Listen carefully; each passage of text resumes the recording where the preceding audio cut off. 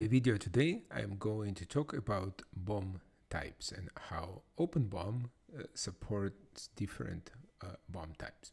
So navigate to OpenBOM documentation. You will see that OpenBOM operates with the multi-level BOM, single-level BOM, and flattened BOM. So let me show you and explain you how it works in a practical example.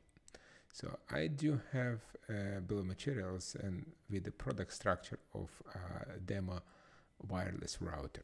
So this wireless router has different assemblies and sub-assemblies, and OpenBOM allows you to navigate through these assemblies and sub-assemblies by drilling down.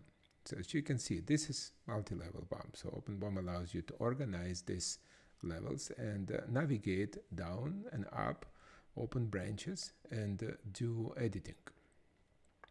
So what you learn that OpenBOM also manage each of these levels independently.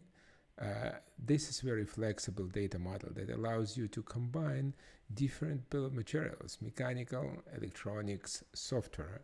All this multidisciplinary data can live together with OpenBOM. So I can navigate through these levels and I can see what elements are actually available in each level. OpenBOM allows you to switch between different types of BOM representation very easily. So I can easily navigate between single level, multi-level, and flattened BOM.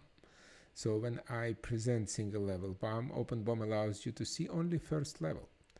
You can easily navigate to the next level by clicking on composed of command. In this case, OpenBOM will open a separate tab in the browser with this particular BOM, and you will see that you can edit this bill of materials independently and separately. So once this BOM is open, you can always get any information of this level. You can add information only to this level.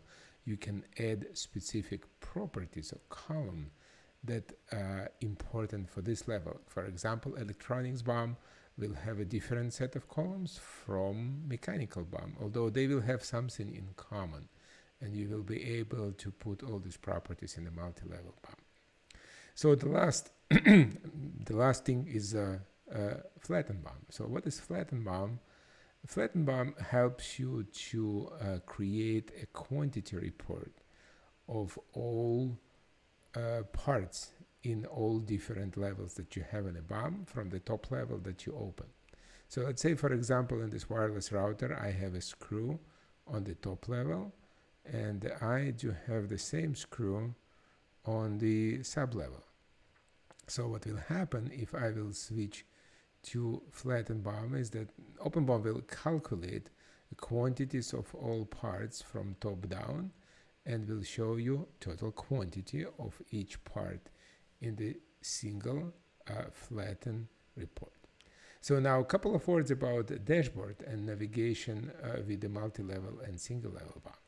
So you can see all BOMs presented in your dashboard.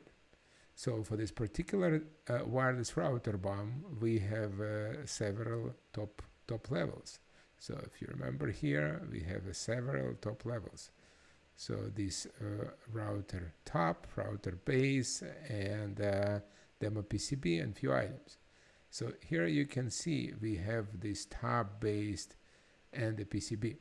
So each of these levels presented in the list of all BOMs because you can access them directly and independently. Now, but if you will navigate to top level BOM, it will show you only top level products. So in our particular case, that would be demo wireless router. So this switch is very useful because you can always navigate directly in the dashboard to any particular BOM level using filter, but you can also eliminate all of them and see only top level BOMs in the dashboard. So to summarize, OpenBOM has a three type of BOM presentation: a multi-level, single-level, and flattened. All of them accessing the same product structure managed by OpenBOM. In the case of multi-level, you can drill down and you can go down to all this level.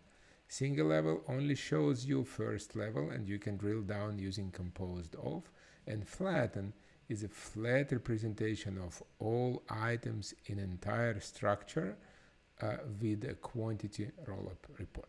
So I hope you find it useful, and I will talk to you soon in the next video. Thank you very much.